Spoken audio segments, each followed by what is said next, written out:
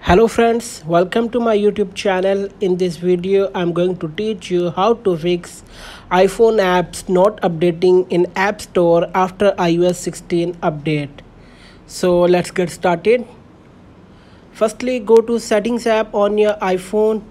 On the Settings menu, scroll down and tap on Screen Time. Here, again scroll down and tap on Content and Privacy Restrictions. On the Content and Privacy Restrictions, click on iTunes and App Store purchases.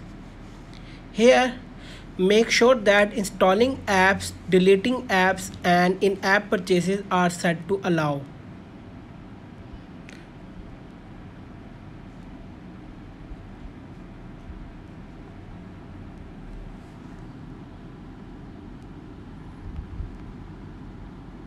So guys, if the apps are not updating even after trying the first method, then check your internet connection.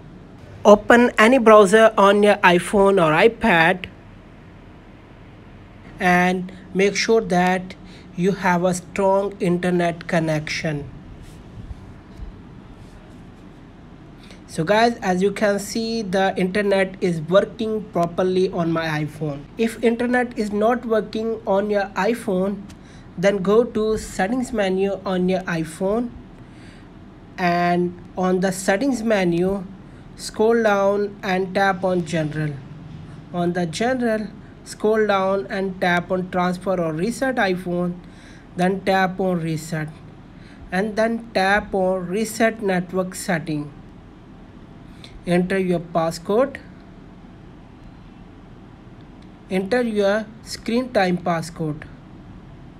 This will delete all network settings, returning them to factory defaults. Tap Reset Network Settings to confirm that you want to reset your iPhone all settings. The next method is turn off VPN on your iPhone if it's on. To turn off VPN, go to Settings menu. On the Settings menu, you will see VPN in the fourth line. Turn it off. So guys, finally I would like to tell you that you can update apps with the same Apple ID with which you downloaded your apps. If you previously had a different Apple ID and now you are using a different Apple ID, you will not be able to update the app. So you will need to delete the app and reinstall it.